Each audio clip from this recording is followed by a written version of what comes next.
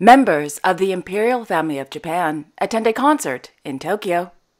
The Spanish royal court releases new photos of Princess Leonor of Asturias. Crown Prince Haakon of Norway celebrates 100 years of nature conservation in Norway. And Crown Princess Mary of Denmark opens a new nature trail in North Jutland. All this and much more coming up next on your Royal Daily News. Good afternoon, everyone. I hope you're doing well. And happy Friday. My name is Alexandra, and this is your Royal Daily News for August 18th, 2023. Her Royal Highness Crown Princess Mary of Denmark attended the inauguration of the new school center Jetsmark in Kos, North Jutland, this afternoon. According to a press release, the school center Jetsmark is a, quote, new and modern setting for learning and well-being for the area's children and young people, end quote. Upon her arrival, the Crown Princess was warmly welcomed by hundreds of local residents, the mayor of Jammerbugt Municipality, Mr. Mogens Christian, and local government representatives. After the inauguration, the Crown Princess had a chance to tour the new building, stop in on several classes where she met with students and teachers, and much more.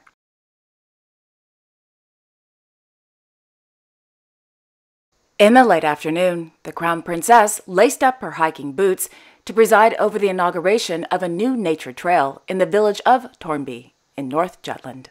The 14-kilometer nature trail passes through beautiful landscapes in Tornby and out onto the dunes. According to the chairman of the Tornby Residents Association, Mr. Torben Christensen, via a press release, the nature trail, quote, focuses on both cultural history and nature.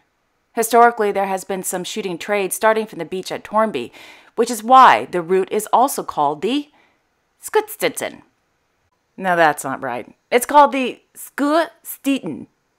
Anyway, he goes on to say that, quote, we have fantastic nature around Tornby, and when we can spice it up with cultural history, it provides the opportunity for many fine experiences, end quote. After speeches were made and the red ribbon was cut, the Crown Princess then set out on an approximately 7-kilometer hike alongside dozens of local residents. At the end of the hike, the Crown Princess was asked about today's events in North Jutland. The Crown Princess replied, quote, it has been a lovely day. First with the inauguration of a new school, and then going out and hiking on a new nature trail, which is so incredibly beautiful and very varied. So, it's a really good way to start the weekend. The trail provides such a good opportunity for people to get out and enjoy nature and get some exercise and have a relationship with nature, end quote.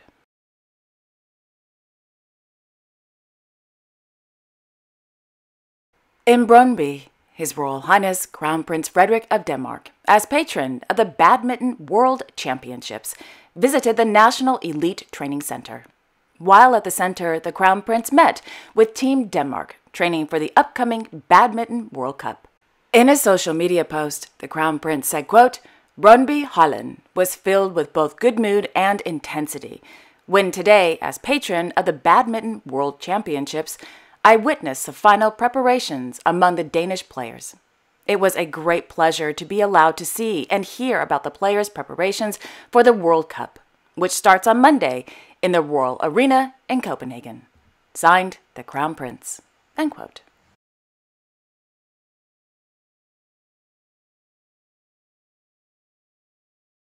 Meanwhile, Her Majesty Queen Margrethe II of Denmark has created the costumes and set design for the upcoming Netflix film entitled Ehrengard, The Art of Seduction, directed by Mr. Billy August. The film is based on the novel Ehrengard by Karen Blixen. The official synopsis reads as follows, quote, in the fairy tale kingdom of Babenhausen, a young, self-appointed expert on love, Mr. Cazot, is hired by the scheming Grand Duchess to help her secure an heir. While searching for a suitable future princess, Mr. Cazot teaches the timid and introverted Crown Prince Lothar the art of seduction and lovemaking. But their plan soon backfires when an heir is conceived out of wedlock and the royal family has to seek refuge in the castle of Rosenbad. Here, as rivals within the royal family close in on their scheme, Cazot himself falls in love with Ehrengard, the maid of honor, and, Gradually, he learns that, in fact, he's no expert on love at all." End quote. This is not the first time Her Majesty the Queen has designed costumes and sets for film, television, and theater productions. Most recently, for The Nutcracker, The Snow Queen, and Cinderella at Tivoli Theatre. Her Majesty the Queen is also an honorary member of the Association of Danish Sonographers. Ehrengard, The Art of Seduction, will premiere on Netflix on September 14th, 2023. If you're interested in watching the trailer for the film, in the description box below, I will leave a direct link to Netflix's official YouTube channel.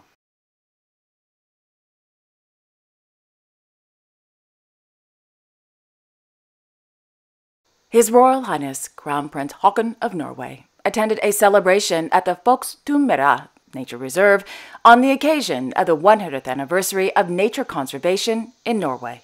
Established in 1923, the Folkstumera is the oldest nature reserve in Norway. Quote, "The 8 square kilometers of wetlands is known for its rich bird fauna and plant diversity." End quote. During today's celebration, the Crown Prince was given a tour of the nature reserve. After the tour, the Crown Prince said that it was, quote, "exciting to walk here in the area and to see how the wetlands are taken care of." End quote.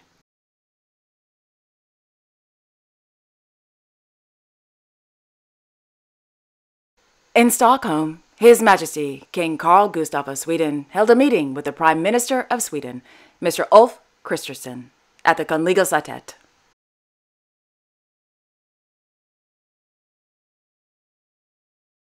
In Madrid, His Majesty King Felipe VI of Spain held a meeting with the President of the Senate, Mr. Pedro Manuel Ojeda, at Palacio de la Zarzuela. During the meeting, discussions focused on the Constitution of the Senate of the 15th Legislature.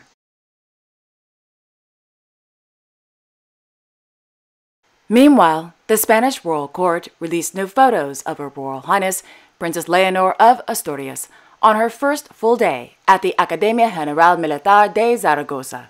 During her military training, the princess will be known as Margrethe Borbón-Ortiz.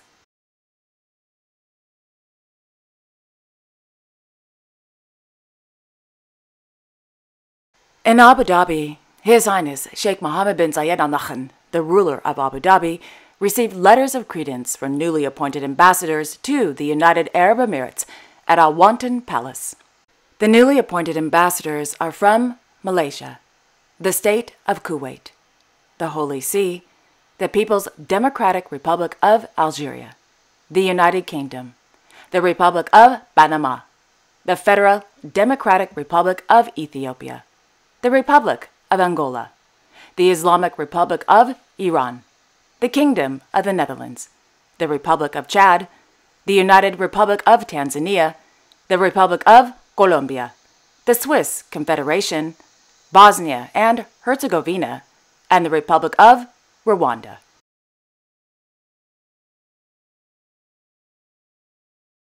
Not to be outdone by receiving letters of credence, in Doha, His Highness Sheikh Tamim bin Hamad Al Thani, the Emir of Qatar, also received, well, you probably guessed it by now, letters of credence from newly appointed ambassadors to Qatar at the Emiri Diwan.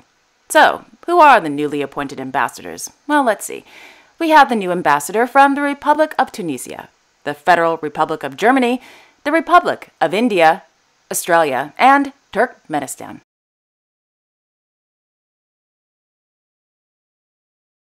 In Tokyo, their Imperial Majesties, Emperor Naruhito and Empress Masako of Japan, accompanied by Her Imperial Highness Princess Aiko of Japan, attended a classical music performance by violinist Ms. Nobuko Imai at Centauri Hall.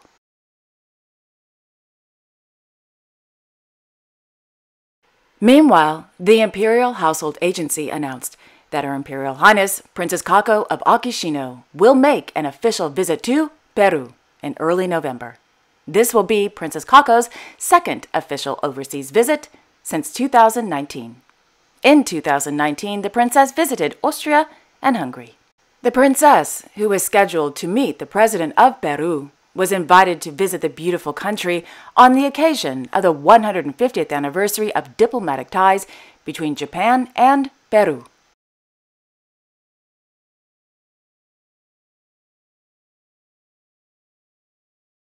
The IHA also announced that Her Imperial Highness Princess Akiko of Mikasa will visit France and Switzerland from September 9th through the 19th. The princess, as honorary president of the Japan Rugby Football Union, is scheduled to attend the Rugby World Cup in France to cheer on Team Japan.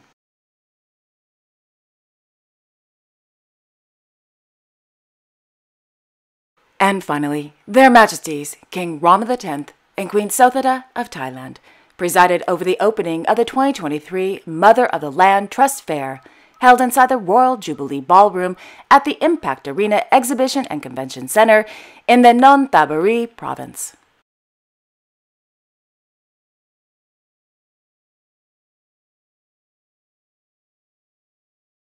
And there you have it. Thank you all so much for joining me this afternoon. I will be back tomorrow on Saturday, August 19th, with all the latest royal news. Until then, I wish you all a wonderful afternoon and a great weekend. And don't forget to like, share, and subscribe, and hit that notification bell so you won't miss a thing. Okay, happy Friday, everyone. Have a great weekend, everyone, and I will see you all tomorrow. Bye-bye.